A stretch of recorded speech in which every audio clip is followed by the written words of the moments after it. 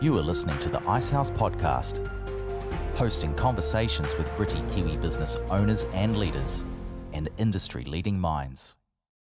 Welcome everybody to 2023. We've made it to the new year. I am Bryar Stewart, the Community Manager here at the Icehouse, and I'm really excited to bring another year of absolute gold through this weekly podcast. Conversations with our alumni and our business community. This conversation is with Angus and Cam. They are the co-founders of the Flatpack Company, New Zealand's home of comfortable and affordable beds for flatters, first home buyers and students. This conversation is packed with goodness.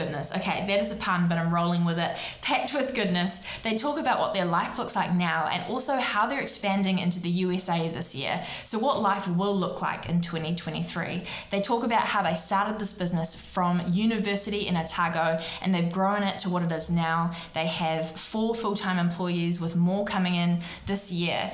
The highs, the lows, the learnings, the advice that they have for other young business owners is really, really great, and I know you're going to love it. So let's jump into the conversation now. I like to start with some quick fire, so we're going to jump into that. First things first, Angus, let's start with you. When are you most relaxed? Great question. Cam and I both love surfing, so I can already tell you what Cam's going to say. But for me, one of the big reasons we chose the Mount was the lifestyle, and I love just going for a beach walk in the morning, up the Mount. Either sunrise or sunset is a really peaceful time for me outside of the noise of the busy day. So yeah, love the Mount, and that's why we're here. Awesome, love that. What does a day in the life of Angus look like? Well, I'd love to say get up and go to the gym every morning. Be honest? Yeah, I will be honest. I go to the gym probably 3 times a week in the morning. The other two sort of later on in the week, I'll just get up and go for a walk or whatever. Awesome. Chuck in a podcast, chuck in a big on Audible audio books. I've sort of put the hard copies down for now. And just sort of relax in the morning and do a bit of exercise if I can before the day. Awesome, so good. And on that note, book or podcast you recommend? Big one at the moment, Principles by Ray Dalio. So Ray Dalio, CEO, was the CEO of Bridgewater. He built the biggest hedge fund in the world, 5th most powerful company in the US. And he's written this book called Principles, which is it's a great take on how to be successful at anything. So it's really, he says it doesn't matter if you want to be a couch potato or you want to be the CEO of the biggest company in the world.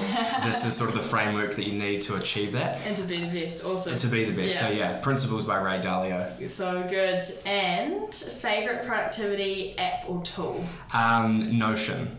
Hands down Notion. It's really helped us in our business sort of centralize a lot of things, but also helped become a lot more productive. We've moved away from the old Google Drive where you've got sort of isolated sheets everywhere or isolated docs everywhere, and moved into Notion where you've got that control panel down the left and you can sort of, your flow is a lot better. So yeah, Notion would be mine. That's good.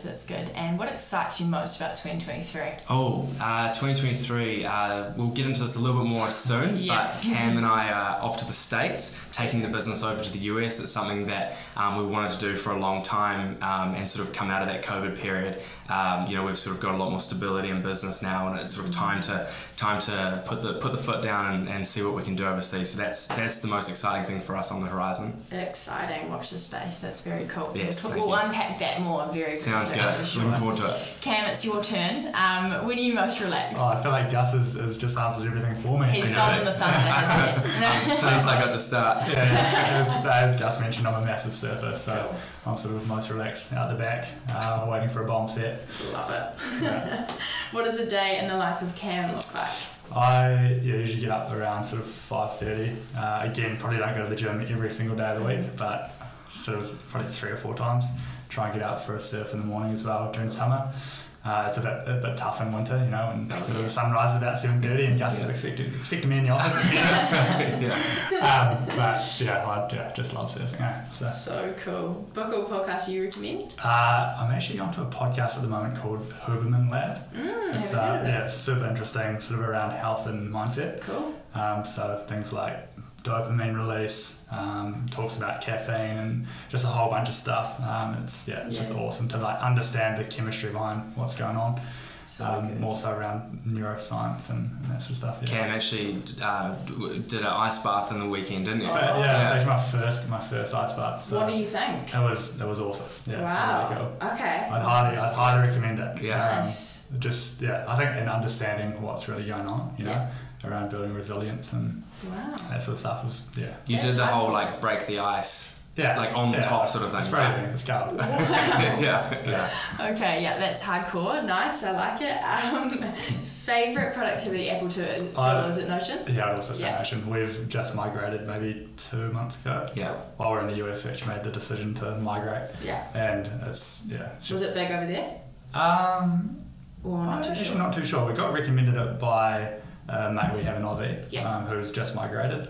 And it's like just next level, game changer. Okay, I have to look at it. Yeah. Look it up. This is awesome. And what about you for 2023? What excites you? Probably the move to the US. Yeah, cool. Yeah, nice. super exciting. I've already got like a million questions. Yeah. For it. Are you guys physically moving to the US? Yes, here we are. We're off 1st of Feb. Flights are booked. We'll be on our way to Kansas, of all places. Wow, guys, this is cool. Oh my gosh, well, what an honour being able to sit here and catch you guys before you head off. Thank you. That's amazing. Tell us just a little bit about your guys' relationship. Sure. And how it all started. Like, what's the story behind the Flatpack Co? Sounds good. So Cam and I both studied at Otago University, both commerce. I was a finance major. Cam was an accounting major. And we were actually in the same halls of residence in our first year. So, we were in Cumberland College, accommodation provided by the university, and we were actually 2 doors down from each other. And Cam and I used to sit up at like midnight, till 1 o'clock, maybe even 2 o'clock in the morning, didn't we? And talk about starting a business or starting at least a little project on the side sort of thing. And we're sort of racking our brains, what to do. There was nothing, small things would come and go, of course. Yeah. But nothing really came along until the end of the year, when this whole bed idea came into play. So that was sort of the start of our relationship, really. Yeah. Met at university. Yeah. So cool. I guess leading on from there, how we sort of started the business was we were both moving out of halls into our first house or flat down in Dunedin. Yeah.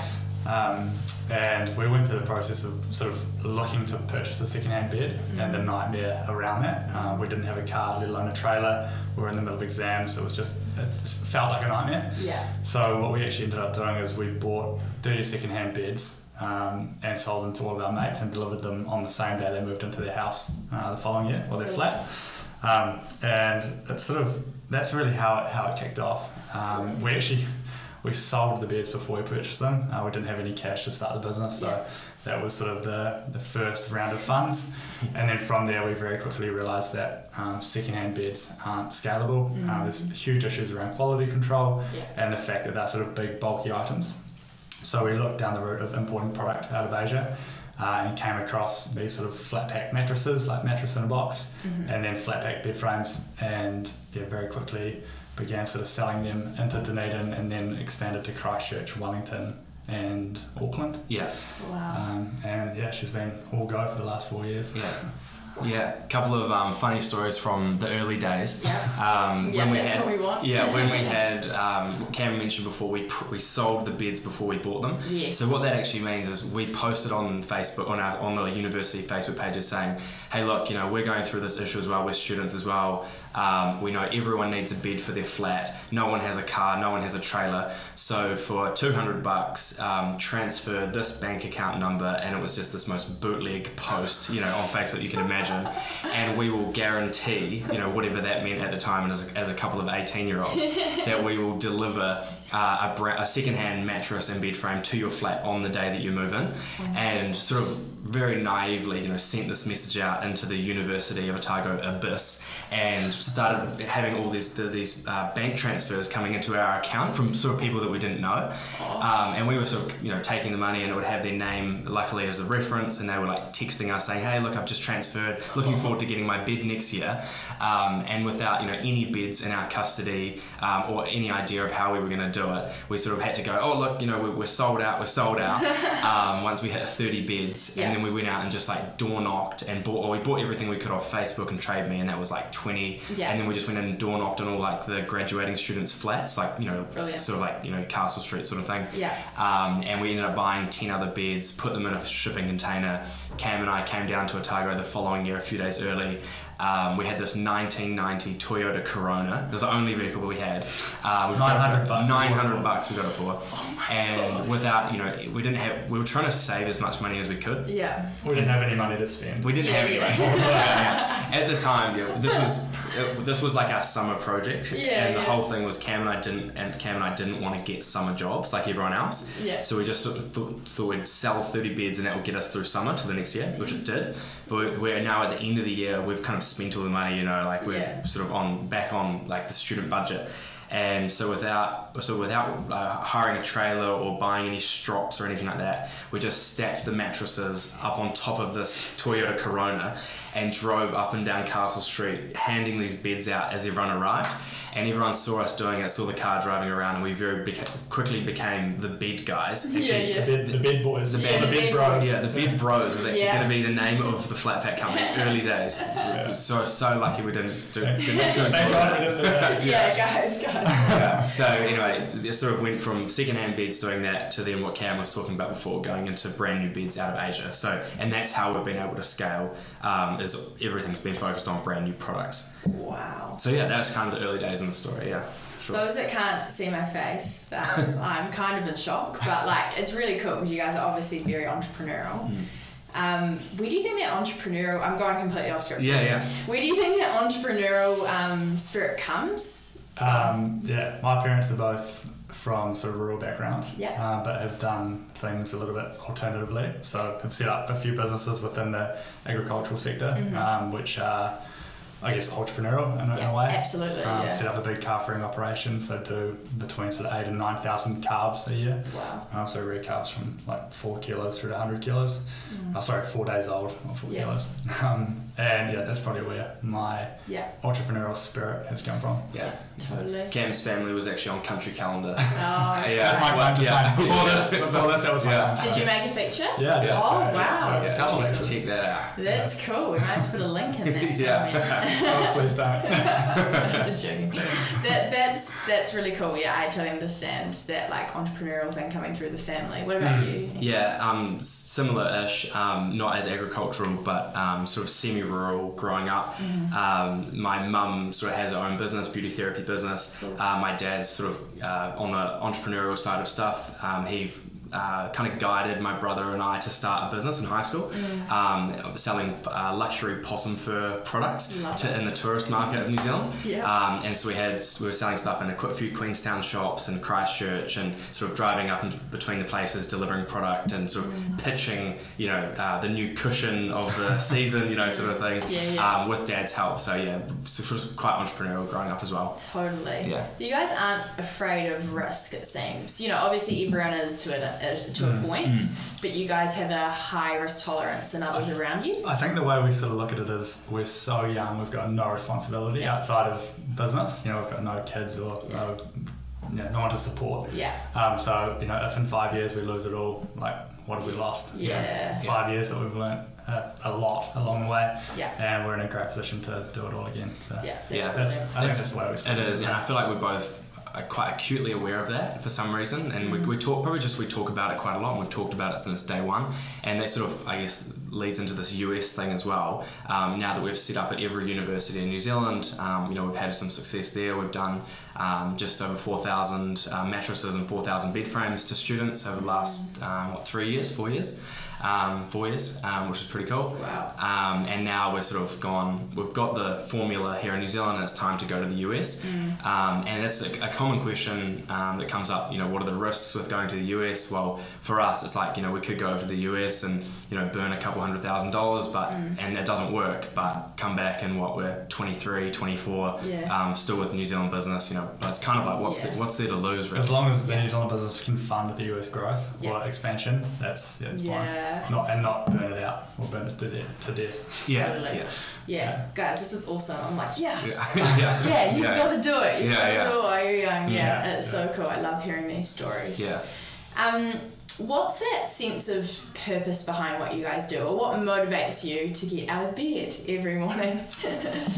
I think we've sort of come to a new sort of motivation. The way Gus and I now look at our lives in general, not just business, is just pushing the ceiling, our personal ceiling, as high as we can go. And that's, that does fall within business, as in being the best manager we can be, but it falls within lifestyle as well, as in being as healthy as we can be and as mindful, and it's sort of across a whole bunch of our whole life, really. So I think in the most simple way possible, it's about pushing. What gets me out of bed is about pushing that ceiling up as high as it can be, and to be the happiest and most friendly person I can be, and just like maybe also the growth mindset. So something that we've done recently actually is Cam and I sat down individually and laid out what our goals are, what we want to get out of the next 5 years, and that's we both had the same parameters to work through. So financial, personal, lifestyle, what social, travel, family. Awesome. What type of lifestyle do you want to support in 10 years' time? Great. Your relationships, X, Y, Z. And we actually sat down individually. We got out, Cam and I both in sort of really strong relationships, got our partners to sit down and do the same thing, and then we came together as a pair, and then as a couple, and then came together as a four, and sort of laid out what the next 4 or 5 years is going to look like, so that we can have everything on the table and support each person in what they want to achieve. And I think has really laid out a clear pathway for the lifestyle thing, things, so that not everyone is so focused on the top line and the bottom line as well, and just very business focused. And that's what is getting both of us out of bed in the morning is so it's no longer just about business, it's about what are we supporting here. I understand that it's just part of our life, and I think the decision to move to Mount Maunganui rather than the likes of Auckland is sort of a testament to that. We both really value lifestyle as well as business, and business is sort of the driver to lifestyle in a way. So that's the way we sort of look at it. Very, very cool. Yeah, we feel like if we've been so focused on business for the last 3 years. It's encapsulated everything that we've done, and sort of, I guess, seen the success of that. And we want to continue on that path. We don't want to stunt the growth of, an exit or whatever is on the table in 5 years' time. But we want to tick that box of a healthy lifestyle as well. Yeah. So that's so cool. Do you have someone that's really? I feel silly saying this because I'm probably just slightly older than you, but that's really mature for you guys to say, beyond your years. Do you guys have someone leading and guiding you, like mentors, or is it just you guys bouncing off each other? We don't have anyone specific that we can say that's who's driving it. A lot of this has come from Cam and I. Cool. There's two things really that have sort of come into play. The first one's actually Principles by Ray Dalio, that book that I mentioned earlier. It's a banger. Is it? Okay, honestly, both of us couldn't recommend it higher. It's really about the whole principles thing is getting your principles clear, what, and then when you approach a problem, it can be as big as what do those next 5 years look like, or it can be as small as what's this challenge that we're facing in business that we need to solve this afternoon. If you've got your principles clear, then you already know how to answer the question, or the framework that you're going to answer the question in. So getting that down has been really important for us. We also have we've been doing having coaching from Kevin, which is great for the business side, and really learning how not to stunt that projection that we're talking about.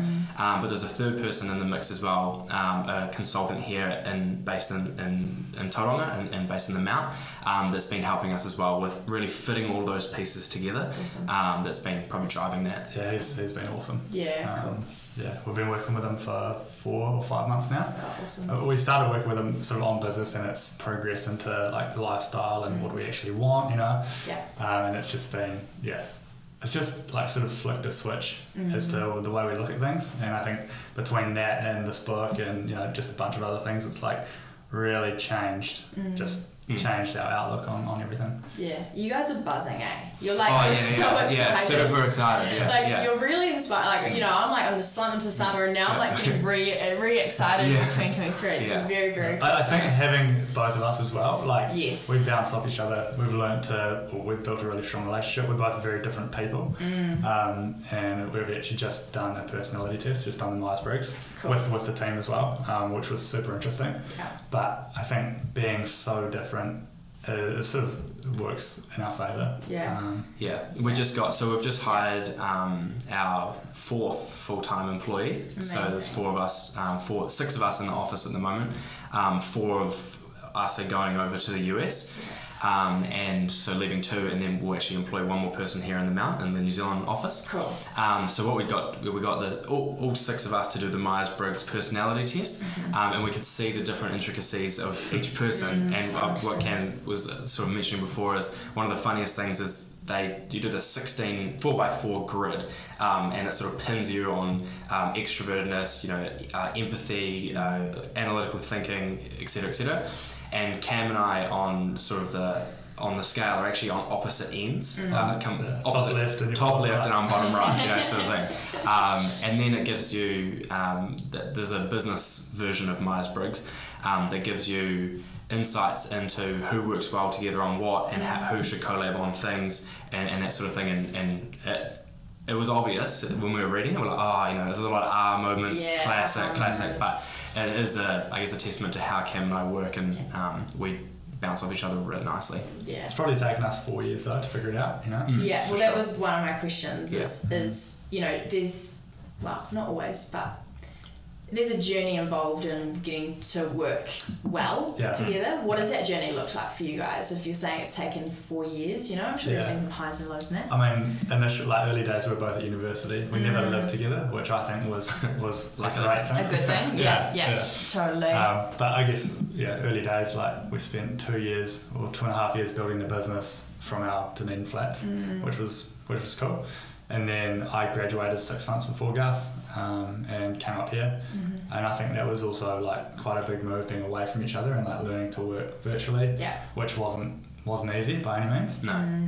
But then when Gus moved up here to the Mount, I think it was just that was it really. We were both so focused on what we were trying to do and build and achieve, and I think at that point we learnt to. We really learned to work together. We were in an office 8 or 10 hours a day together, every day. And have learned to sort of switch off too. We can go out for a beer after work and just leave work at work. Awesome, that's such a good skill. What are you guys' different roles? So there's two sides to our business. So one's we call it the student market, which is what we were already talking about.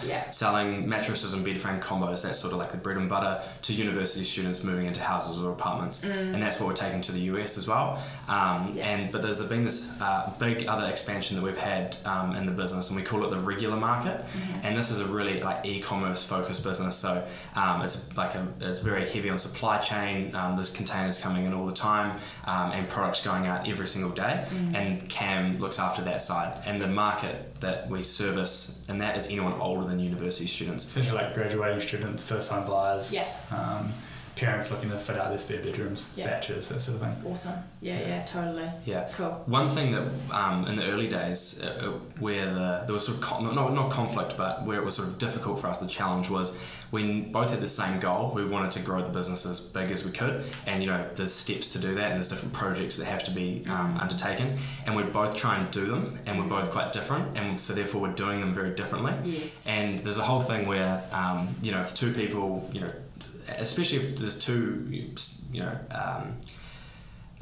we're 2 good people trying to achieve the same thing, but both people have different ideas.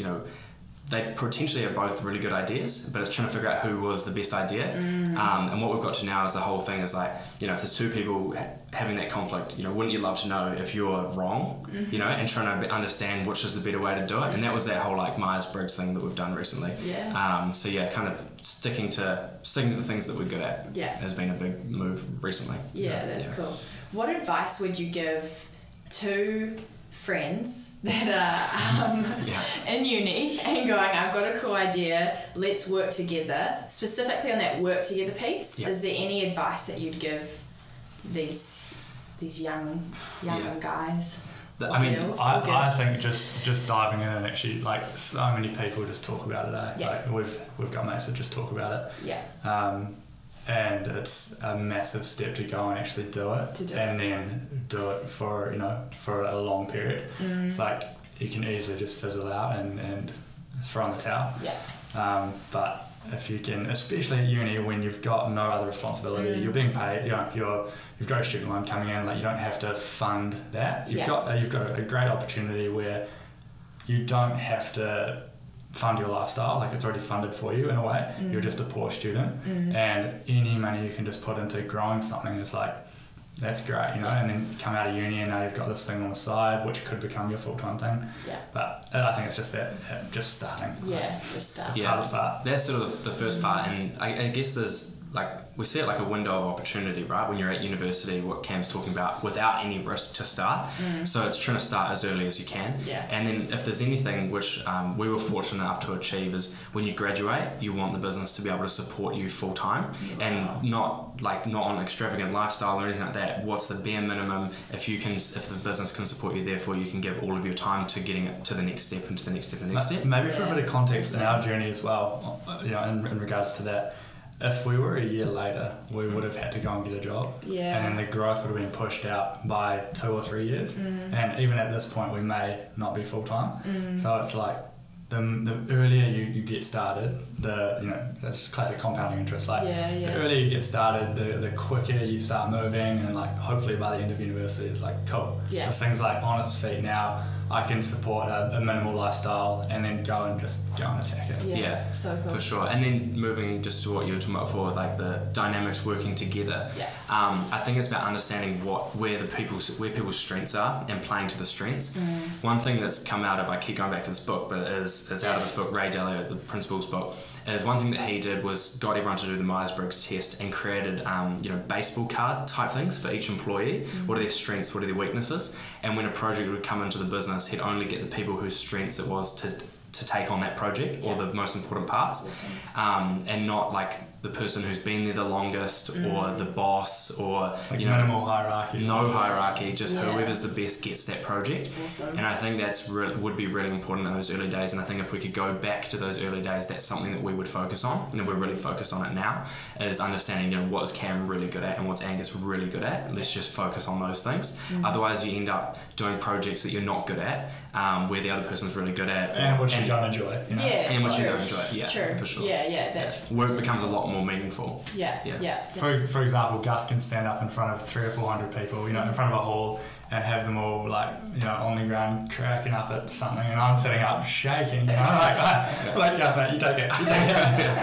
And like vice versa, there are things which I love doing. Like I love going into the office, putting my headphones in, and just smashing out. Cam's one of those guys that can just have a list in front of him and just lock in and just nail every task and sort of not stop for lunch, Wow, and I can't do that. I've got to stand up for like half an hour at lunch and go and socialise with people. Otherwise, I'm literally just gonna burn out by the end of the day, sort of thing. But whereas the shit needs to get stuff needs to get done. Cam's doing it. So totally. That's great. Like that. I've worked out the two sides now. Okay, there you go. Introvert and Yeah. But no, very cool, and both are so needed. So really cool that you guys have just gelled and worked out what works for you. In this journey, what has your family and friends said? Like you left uni, and let me get this right, you are now full-time in this, and have been since uni. Correct. Yeah. So that's not as common, which is awesome, because you guys are leading the way in this. What do your family and friends have said? What have they said? On the family side, I think, could probably speak for both of us, super supportive. Yeah. That's the biggest thing. A little side note, or sort of anecdotally, we just had a Christmas party, and we both invited our parents to the Christmas party. Yeah, they loved it. And they absolutely loved it. They really beamed it. That's so cool. So it was the staff, a couple of really key contractors that we work with really closely. Yeah. So it was about 12. There was about 10 people 14, there. actually. 14, including the parents. Yeah. And then cool. 4 parents. Yeah. So cool. So that was, I guess, a testament to sort of how supportive they've been, and just behind us the whole way, which was really cool. Yeah. I love that. Nice. And then the friends side, friends have been Really good. Like, really good. Yeah, I'd say like our close mates are super supportive. Yeah. I probably have a few like distant mates that just go, how have you done that? You know, and I think it's like going to the US, it's like, it seems like a massive task, but you just sort of work through the process and just do it, you know, get the visas sorted, sweet. Yeah. Go to the US and like do some research, sweet, you know, it's not, I mean, it's hard, but it's not that hard, you just do it, you know. Yeah.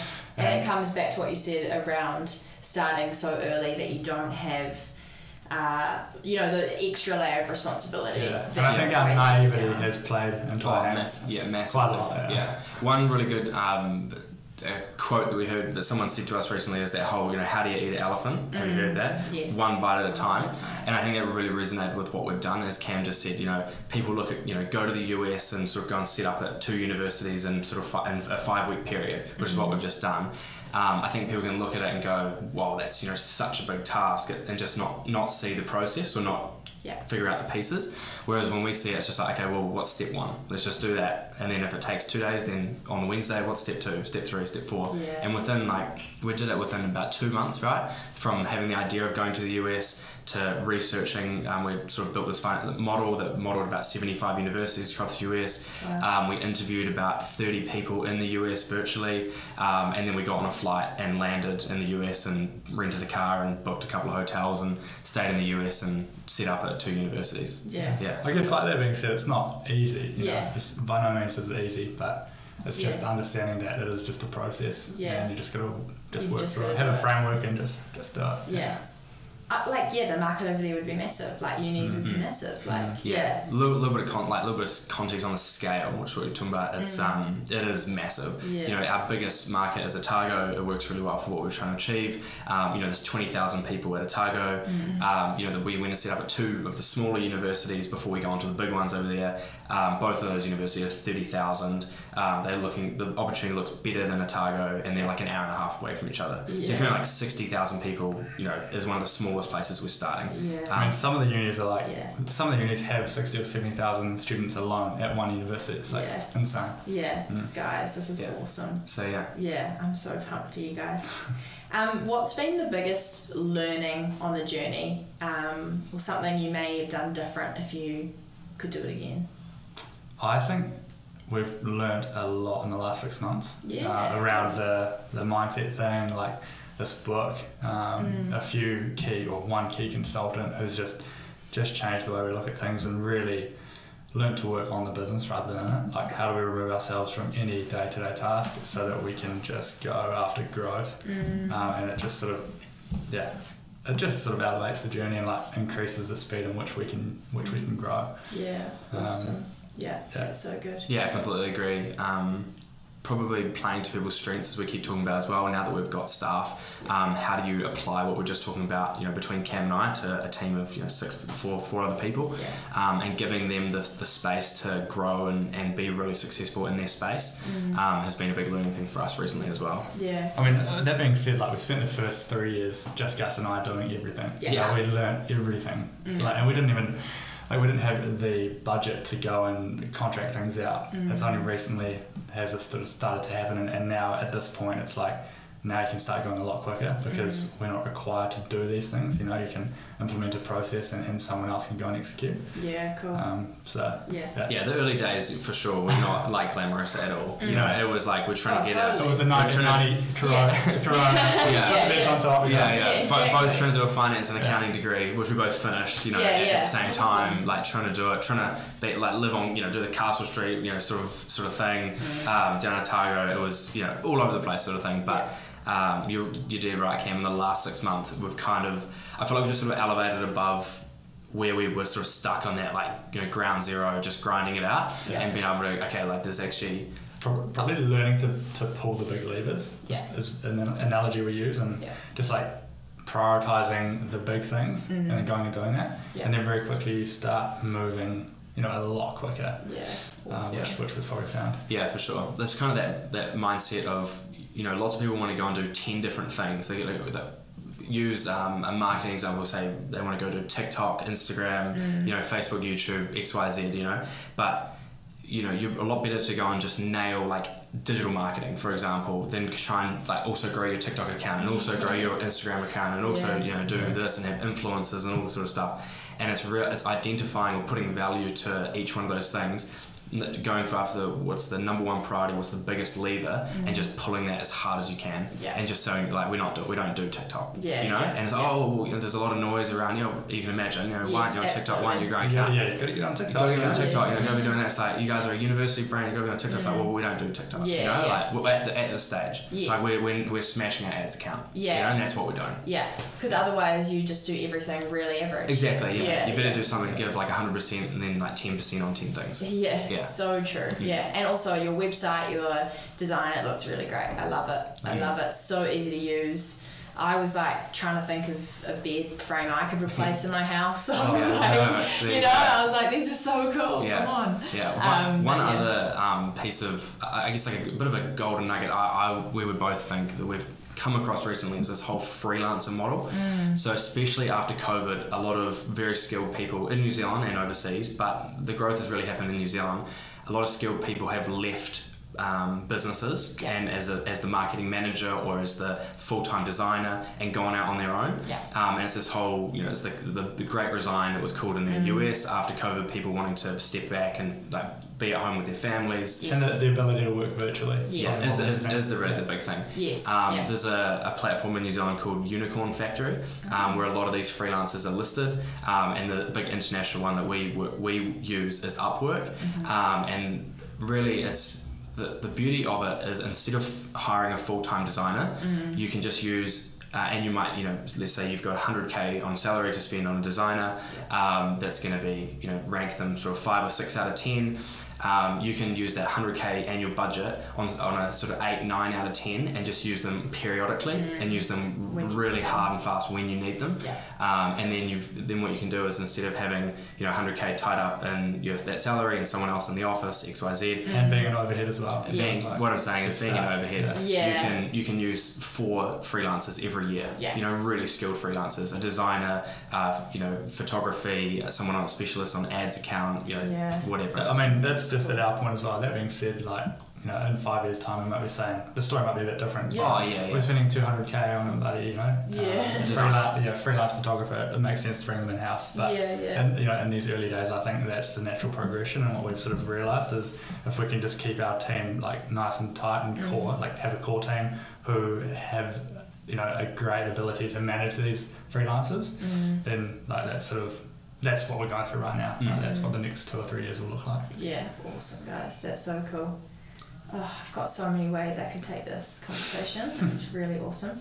Any misconceptions about your business or industry that you'd like to debunk? We've probably both thinking the same thing here. Social media has always been a misconception for us until the last sort of 6 months. Like we always thought that's one of the key drivers to our business, being like online in the university space. It's like social media, organic social media, like TikTok, Instagram, Facebook.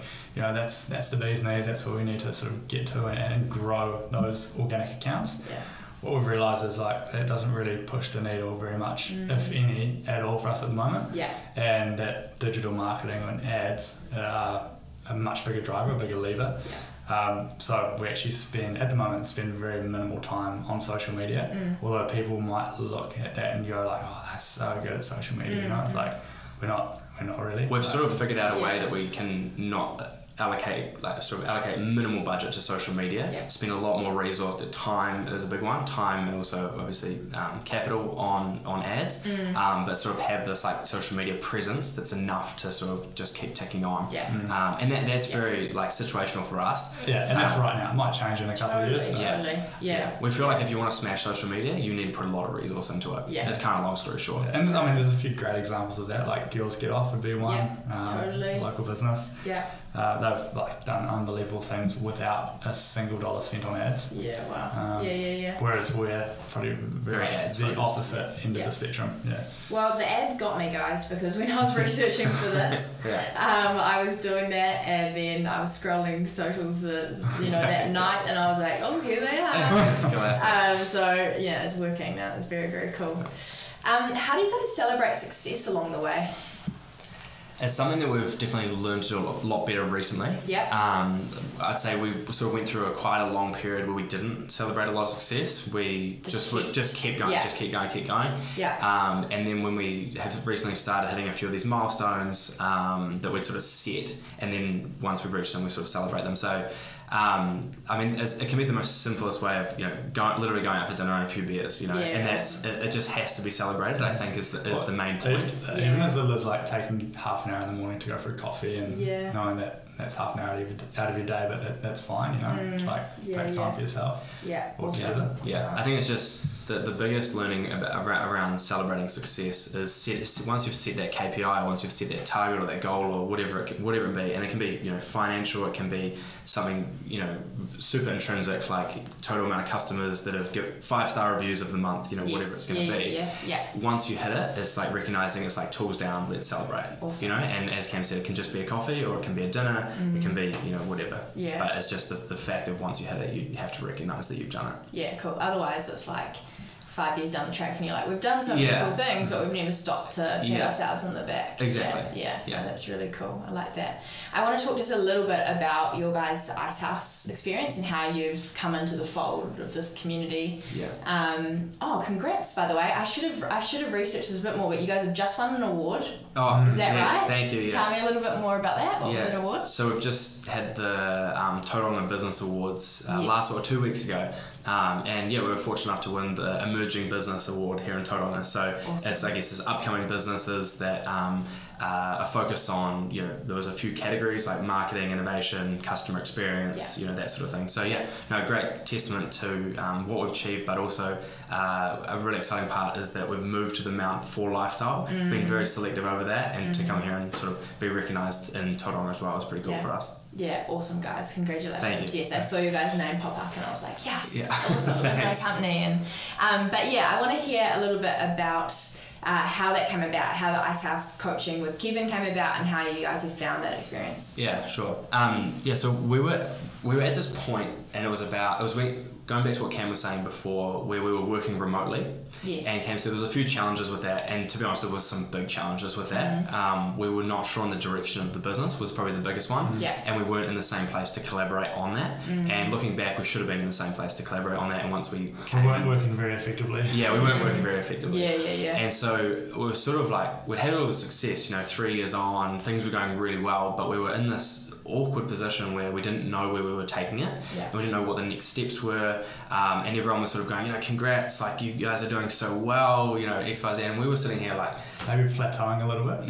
Just sort of we're not sure what is next. Yeah, totally. And so it was this whole just reaching out for help was the biggest thing. So my uncle was sort of linked with Icehouse, and he actually sent me this LinkedIn article about Icehouse that there's coaching available. He didn't know the position, this behind the scenes at all. Right. It was just super random, and I just clicked on the link, went on, and then I just had this sort of moment, that maybe this is what we're looking for. Cool. And then reached out to Icehouse, got an account manager, and then who linked us up with Kevin, very quickly.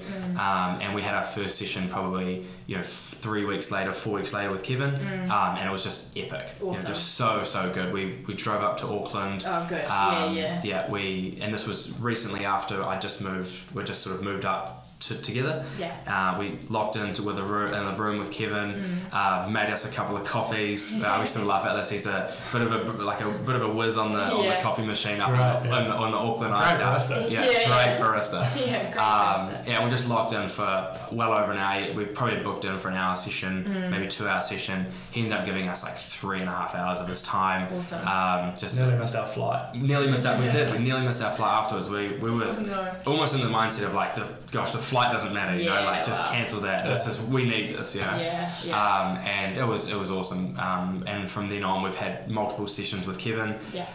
We even get to the point now where we were driving to Auckland Airport on the way to the US, FaceTiming him. He's giving us like tips and tricks. Before you get on the flight, think about this when your flight. When you get to the US, ring me, and we called him when we were in the US. So cool. So he's really involved with the steps that we're taking taking now. And maybe a little bit more informal now. Like we can just have a chat, it's just half an hour here and there, whereas early days it was like 2 or 3 hour sessions. And I think his background is awesome as well. He's sort of been through it, and I think both Gus and I respect what he's done, and like he's had a reasonably big exit.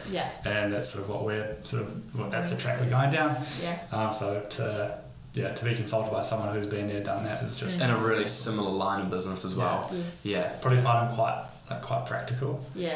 He's so cool, eh? He's really great. Good guy. One of the best things for us, I think, one of the most valuable things for us early days was coming to him going, look, we've had the success, we don't know where the direction is, and him going, okay, you're sort of really stuck in this like tunnel vision, guys, like what are the actual steps that you need to take to get to where you want to go? Well, let's identify what you will need to do, and then let's just lay the steps out. Putting numbers, we were just what big whiteboard session, how many beds, how many mattresses do you need to sell, how many bed frames do you need to sell, per year, per month, per week, per day, and then it becomes like, okay, like we can do this, like, this is good. And sort of since then we go into the whole elephant analogy, and we sort of have used that framework for a lot of the stuff that we use. So it's really helped us progress through a lot of other areas of the business as well when Kevin isn't there. Oh, guys, so cool. Did you have any hesitations with the coaching idea, or were you guys all in once you saw it? It sounds like it was in a bit of an aha moment, and you're all I think we're all in. We actually were fortunate to have a bit of funding for that too. Through the chamber here, Otago Chamber of Business. So it was awesome to sort of receive that, and that sort of helped with any hesitation at all. Not that there was any. For sure. No, that's cool.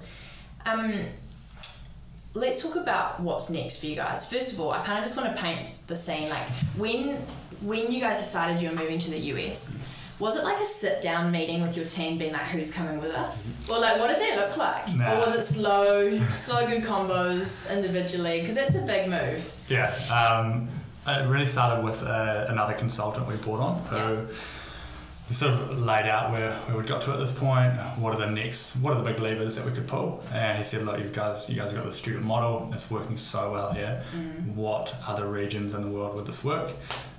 Initially we looked at Australia and very quickly sort of put a cross through that, just a few fundamentals aren't quite right for our model there. Then we looked at the US and realised that there's massive college campuses, or college towns as they call it, and so I built this financial model and sort of went, okay, that's sort of next. We actually didn't decide we're going to move there until our recent trip, so we've just spent 5 weeks in Kansas, and it wasn't until we've sort of come back from there going, this is all go, guys, let's do it. Cool. So the strategy behind bringing 4 of us over there is, first year we're going to be at 2 universities. If we can, we will. I'm confident we're going to figure it out. When we figure that out, it's like, how quick can you go?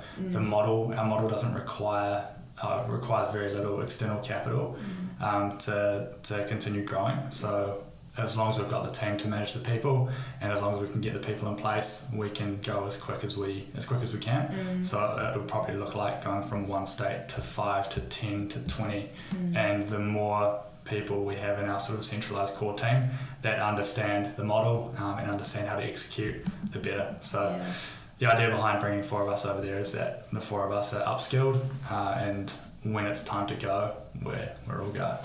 It was more of it's a very forward-thinking approach where we brought these 2 other people on recently, and all they're doing at the moment, the majority of the work at the moment is learning how the New Zealand model works, so that when in a year's time, once Cam and I have executed on the US, we're not sitting here being the only ones that can execute. We need to start bringing people in at least a year in advance, train them up, so that when it's all go, we've got double the team, to go from 2 to 4, and then at that time we'll also be training more people, goes from 4 to 8, and then sort of like once we're at about 8, we're sort of forecasting in the US that we should be able to manage 20 states or 20 universities to 20 to 25 universities. I guess it's like that fine line between maximising what we can do right now without falling over if things don't go to plan, like we've got a plan B, and if things don't work out in the US, that's fine, we can come back to the New Zealand market and continue really growing that. Yeah, for sure. What's so cool about this is it's scalable, but without what it sounds like, without massive need for capital, investment, external investment. Exactly. Gus and I still own 100% of the company. That's 50/50. amazing. We don't have any debt at this stage. We don't plan on on raising any capital or giving away any equity at this point, but that may change down the line. But yes, that's been really cool to do it ourselves. You know? Yeah, I think the biggest thing that happened was we started this business with $5,000 each, and that's the only money that's been introduced into the company right from day one. Most of that which came from the second-hand beds. Came from those second-hand beds that we sold. And when we were in that position, you know, we could see how big the market was. You know, at the time we were looking at Otago, Christchurch, Wellington, Auckland University, going, look, there's, you know, thousands of students here to service. We only have $10,000 to spend. We're sort of this whole situation of being backed into a corner and just trying to really think outside the box, come up with really creative ideas with how to scale a business without any capital. And at the time, you know, we didn't know we were doing this. You know, it was just the only option that we had. Seemed like the logical thing to do. Yeah. But looking back, it was actually very fortunate that we didn't have $100,000 to spend, because what we've built is really scalable models, really scalable systems and processes, and we've just tripled down on the things that worked, and when they work, we just just scale them as quickly as we can. Maybe to tie that back to advice we'd give to other university students or our mates back at university, it's like everyone has the excuse that they don't have the money to start the business. There are ways around that shouldn't be the excuse, because there are, you know, ways to fund the business without giving away equity as well, and without taking on debt. There are grants, etc., or there are ways to build out a business which isn't capital intensive. And I mean, most furniture businesses are super capital intensive, especially nowadays with long manufacturing times. Like the capital tied up in furniture in Asia or on the water coming to New Zealand is massive, but we don't have that because we sort of, I guess, thought outside the box. And sort of along the way, we've never, because we had no other capital injections along the way, we continued to build those scalable models. That was just the way we did things. And now what's awesome is the multiple on those systems and processes is huge, because we can take them to the US without needing to raise $1 million. And we can go over and we can execute on them because we've ironed them out here in New Zealand. We know how they work. But along the way, a good example, a good analogy is building the plane while you fly it. That's how we sort of approach the early days. A really good example was we've built this back end that works only for the university model. It doesn't work for the regular market. It supports university students going from halls of residence into flatting. And when we had another $5,000 free, we'd build a little bit more, get our developer to build a little bit more, another $5,000, build a little bit more, and now we're 4 years on with this unreal back end that we can sort of take to the US as a really good example. That has the capability to service thousands and thousands of students. I love how scalable it is. From a bootstrapping perspective, it's pretty amazing, to be honest. I'm going to wrap this up. I feel mean asking this question, but I'm going to do it anyway. Go for it. What scares you the most about the move to the USA? I don't know. For me personally, probably nothing that scares me as such. I feel like Kiwis are loved over in the US. Everyone loves the accent, so it's not an issue about... It was a big asset for us over the last 5 weeks. It's not an issue about fitting into the culture, because it's sort of a strange thing where you start speaking and someone just falls in love with you. I mean, not knowing you in any other regard. Totally. But maybe the biggest thing I'm going to miss more so than I'm scared of is Tauranga. It's such an awesome place. I think I haven't been to any other part of the world which I go, this is better than back home. And I will look forward to coming back here, and whether it be 5, 6, 7 years, when the US expansion is sort of done and dusted. Sort of growing or continuing to grow up here and spend my life here. Yeah, for sure. The funny thing about where we're going is we're going to the Midwest. We're not going to the coasts. We're going to the Midwest. It's the markets that sort of fit our model really well. And the Midwest in particular is very different to New Zealand. We've just done, as I said, 5 weeks in Kansas and Missouri. And we just, you're thousands and thousands of miles from anywhere from a coast. There's no ocean where you are. And growing up, a lot of surfing, etc. So that's probably the biggest change. We probably went 3 weeks without seeing any form of water in the US when we were in Kansas, and we came across this river, and it was quite a big river, and it was the dirtiest, and we just looked at it like, oh my God, like thank God, God, I don't know why, it just felt good, to see it again. We're looking at this dirty river in Kansas City, so yeah, probably the biggest thing is the what New Zealand like has to offer, like what the scenery is like, what the lifestyle's like, sort of thing. For sure, for sure. And like you said, you've still got your whole lives in front of you, and you don't know where you end up, but a cool time in life to give something a go. But you'll need to put in like something every how often to like see some water. That's right. Yeah. It's about learning to just prioritize those other things and other ways, Yeah, for sure. I mean, for example, when we go to Kansas, we're spending sort of 3 months on the ground, and then spending a bit of time in Portugal just working virtually. Awesome. We've got a sort of period where we have the ability to work from anywhere. So prioritizing going and seeing part of the world and having a bit of fun as well. Living your life. Yeah, that's so exciting, guys. I one day want to do like a follow-up to this recording, because how cool that I think this will go live maybe the week before you guys head off, and I think that's so exciting, to the listeners tuning in. These guys are definitely ones to watch, so I feel really honoured to be able to have this chat in such an exciting time of life for you guys. Thank you. So thanks heaps for being on the podcast, and we'll keep in touch. We're backing you all the way here at the Icehouse 100%. Thank you very much. We appreciate your time, and appreciate what the Icehouse has done for us as well. Thank you. It's been awesome.